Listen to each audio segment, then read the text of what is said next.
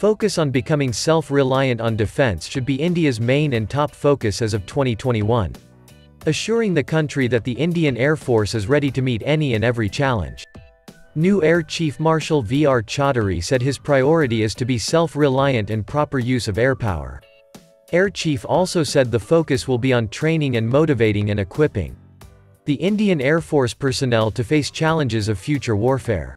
Reiterating that the Indian Air Force is ready for any eventuality, Air Chief said he will try to see quick induction of new equipment and logistics. Stressing on the fast pace of inductions, Air Chief also said the Indian Air Force quickly introduced Rafale fighter jets into the fleet besides surface-to-air weapons. The Air Force saw induction of new platforms in the last 2 to 3 years.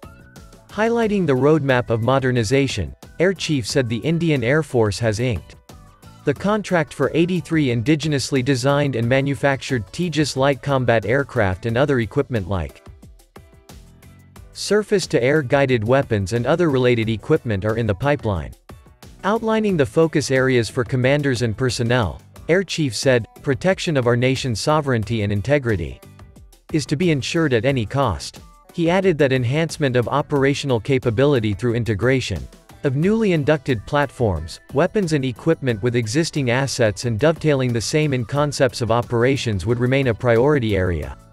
He spoke on aspects of acquisition of new technology, promotion of indigenization and innovation, strengthening of cybersecurity, rapid adaptation of training methods to meet future demands and sustained work to nurture human resources.